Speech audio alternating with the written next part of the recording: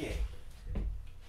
So, in my other discussions and these geometries, as we found out about different cutting, one of the things we found out was that my markers didn't mark very well. But here is a shaft that we want to turn. And we're going to be stepping it down to some diameter.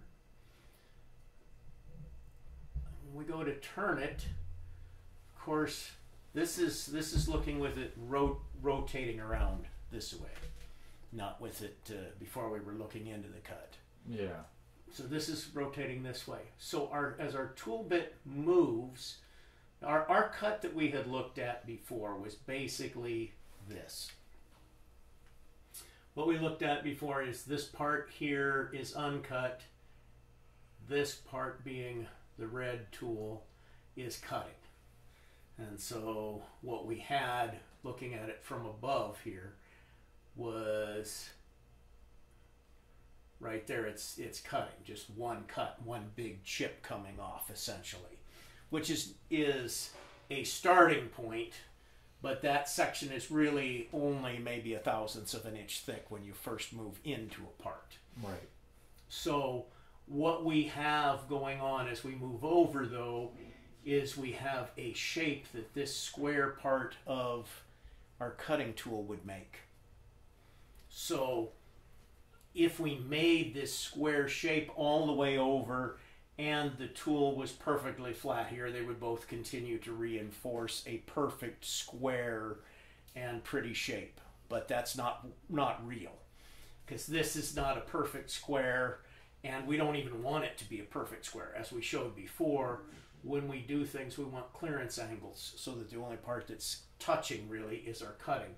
So we have a bit of a clearance angle coming back there also. So now that we have a clearance angle coming back there, we realize that what we have up here is actually a point if we just make it sharp. So then what we would have is, as the machine moved, we would have essentially threading. It would be making V's as the came around and the tool cut, our surface would be V's. Right. Which is not going to be real smooth. So the old idea, and what you will see with old high-speed steel tool diagrams of this is how a tool is made, they'll have like a this would be the front of, it'd be a little bit steeper, but this would be what they'd show for the front part, top view of your right hand turning tool, the tool that's turning and working on the right hand of the part.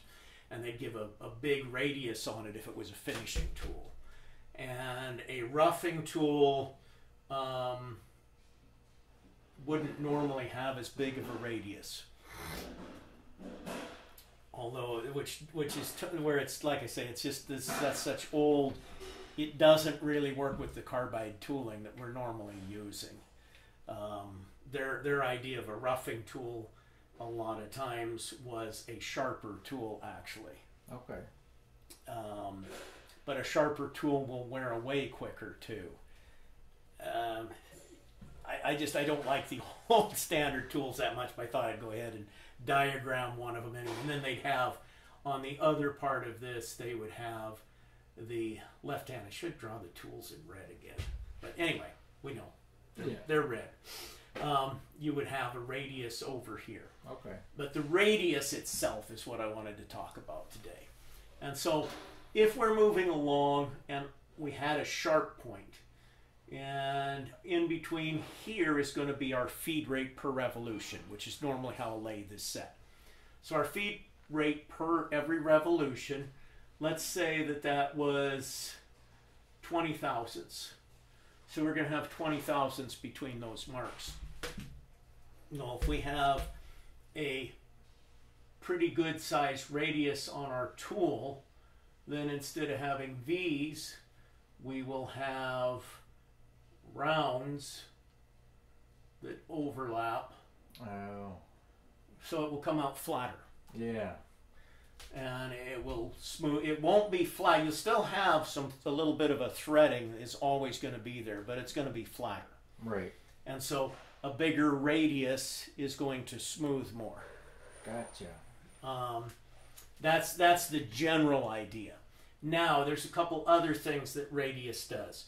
A larger radius, we are in our part. We're just, let's go back here.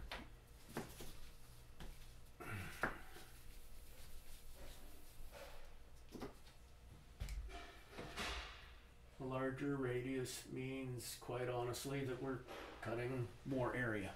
Okay. So if we're, and then it would continue on like that. So if we're cutting more area at once, we need more strength in the machine, more possibility for vibration. And the vibrations will happen in this direction, and what they'll do is push the part away. As they push the part away, you'll start getting other lines that'll show up this way as it vibrates. Okay. If you get, anyway, too small, it starts ridging. It looks more like a pointed tool. Too big, it will vibrate because of load sometimes. We also can affect this with our feed rate, which is part of how feeds and speeds is another thing we'll get into more specifically on a different discussion with these, while it overlaps with how the tools work of course. But we'll do that on a different run. At the same time though, we'll give some basics. If we're doing a normal, not hogging roughing, but just normal cutting up to close to finish, or just don't need a super finish, you're going to be running somewhere in the 5 thousandths to 10 thousandths range per revolution, somewhere in there. 10 thousandths will normally start breaking your chips a little bit, but not real good. Okay. 5 thousandths will give you a pretty good finish, maybe not, super, but pretty good finish generally. You're going to normally want a radius, if you have a choice, of around 2/64, and I say 2/64 instead of reducing it to a 1/64, because the tools, when we get the inserts, are sized according to 64ths of an inch radius. Right. So it would again be a tool with the 2 on the end. That is the most common, most normal to use. Now, the other reason to go for a larger radius is because it has more fracture strength and it's more forgiving. If you chip out, if we have a tool that comes up here, it's got a small radius, and of course our cut would match with that. But if you chip out this small range here, we make a little chip here, well, a little chip like that, okay?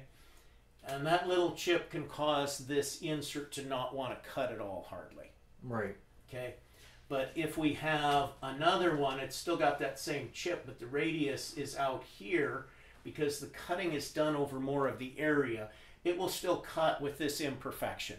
Okay. It will cut, a little more cutting happens here, a little better there. This part that's not cutting, the 2 will just kind of mush over and help it pull.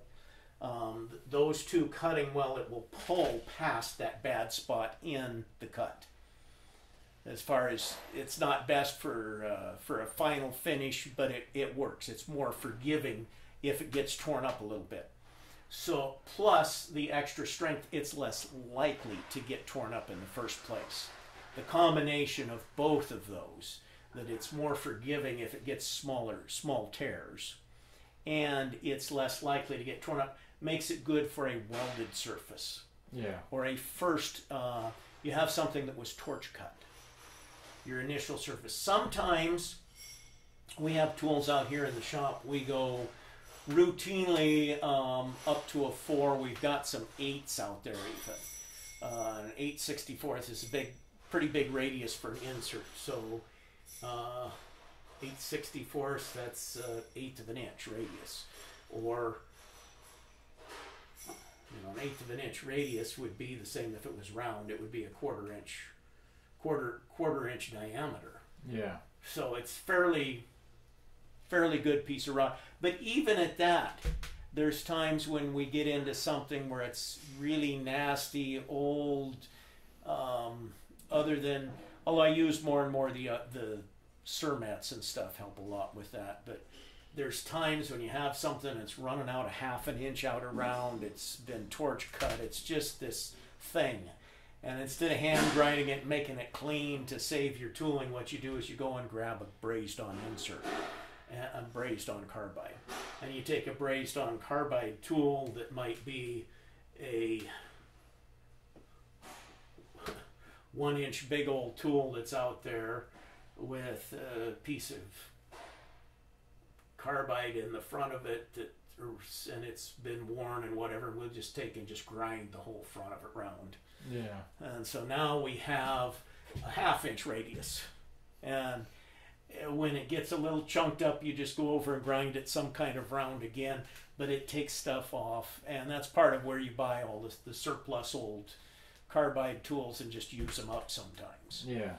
But it will take more abuse and hammering on this really ugly unknown thing than most you'll knock the holder apart sometimes on a insert. You'll tear the holder, the screws, everything apart before you'll tear up this old oversized braze tooling. And so that's the radius. I talked about it some as we were looking at inserts back there, but hadn't really mentioned it directly on the cutting action. I thought I should bring it up so it could be spliced in before you go into the, you know, as kind of an introduction to the part 2 that really is a filler to the part 1. Okay. Yeah. So, any other questions? Any make sense? That makes sense to me. Does your radius then play a role in threading too? You just want a smaller radius? Generally in threading, when we're actually threading, we don't have a radius. Okay. We just use a very... Okay. It does actually, there's two things. There's you shop grind a high-speed steel, you just grind it sharp and ignore the front. Yeah, okay. If we get one of the little tools, it will have an imperceptible little radius on the front if we get one of the brazed on tools. Okay. Most of the inserts will have a little flat across it. Technically, you're supposed to have the correct size flat for the thread. But in the real world, and they make a series of inserts that have a threading point. I'm having a hard time drawing this. It's a combination of a threading point, and then it has a part over here that cuts off afterwards. No, that's not. Anyway, it's got part of the V. It's got more than the V. It comes around and it shapes. I forget, but anyway, it chases in a second time. Yeah. And these are for a specific thread per inch. Yeah. And those do a beautiful job, but you got to buy one for every thread per inch. And if we're doing that, we might as well be going to a chaser or using our CNC, in which case there's other tricks we can do. Although there's times for it on a CNC. Most of the time, I'm not a big fan of that. I like a tool that you can pretty much use for everything. Right. And that's just more where I go to. And I'm glad we found our real. Yeah. Now we have cutters and cuttees.